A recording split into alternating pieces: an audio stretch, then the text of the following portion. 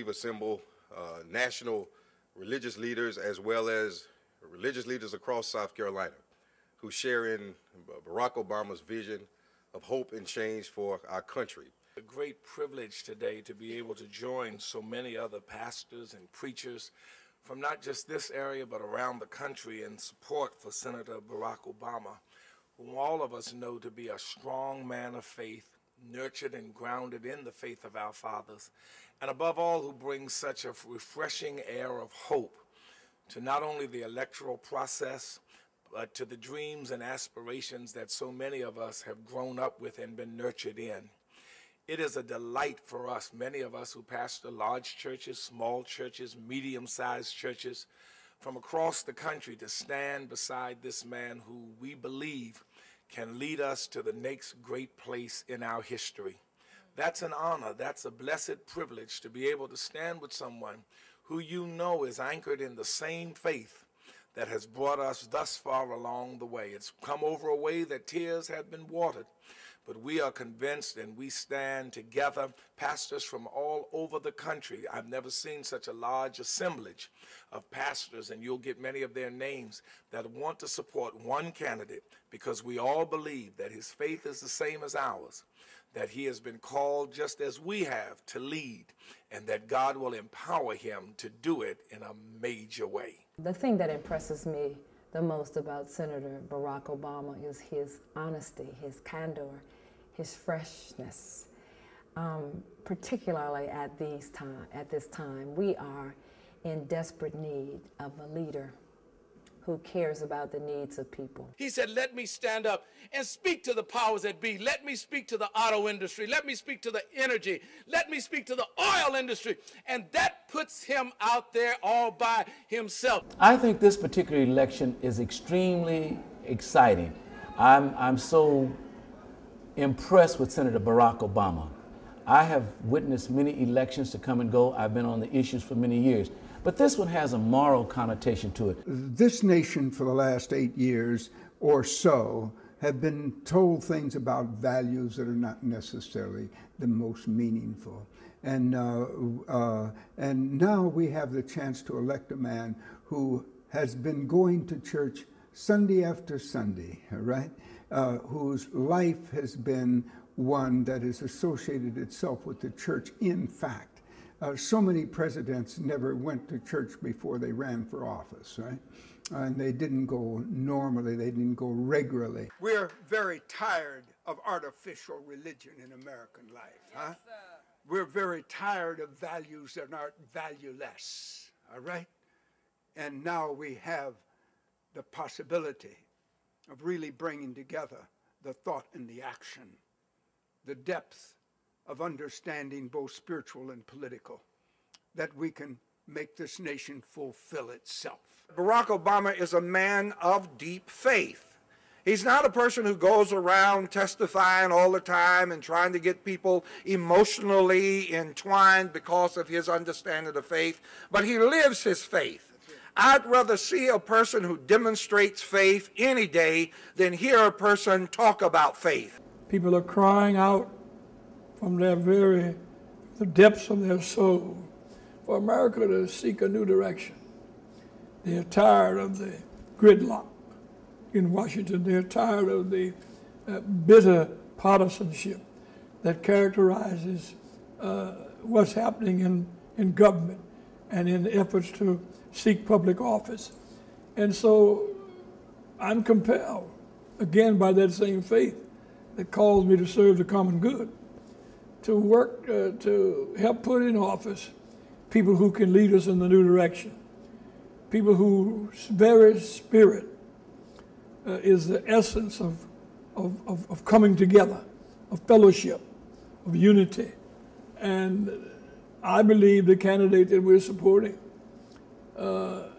is the very essence and quintessence of that kind of leadership that brings people together and not divides them, that looks to peace instead of war, that looks to justice instead of injustice, that looks to us turning to each other rather than on each other, transcending race or color or ethnicity, but coming together as members of the human family.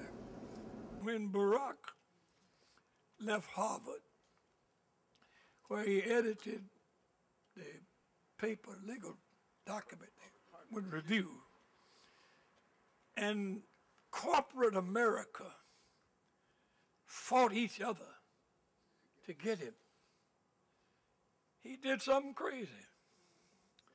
He went to the south side of Chicago and worked among poor people to help empower them to get out of the drudgery and the pits of poverty. He's crazy. And you know, I got to thinking, every personality, every force that's ever moved the world forward was a little crazy. Jesus of Nazareth defied the Roman Empire and wore the crown of thorns. A little crazy.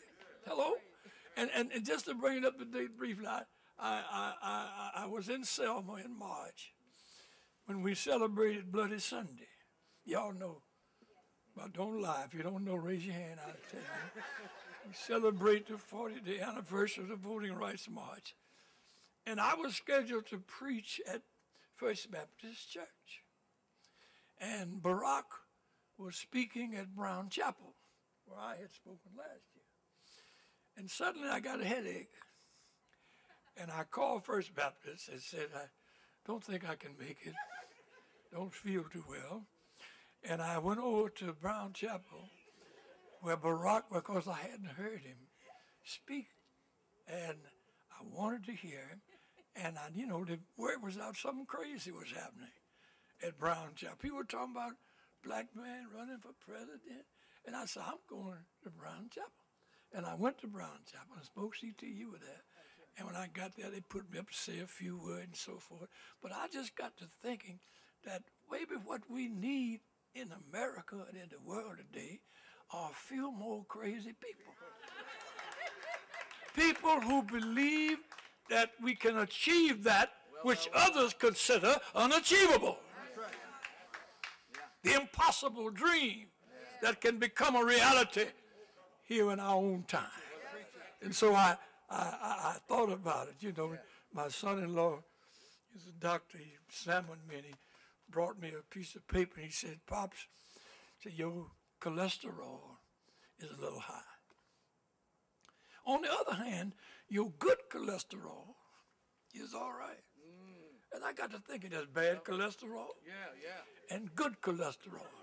And that's the thing about crazy. There's bad crazy and there's good crazy. All of us sitting out here in the cold this long, good crazy, but crazy. So I think America today is ready to do that which some folk would call crazy. But it's a good crazy. It's a good crazy.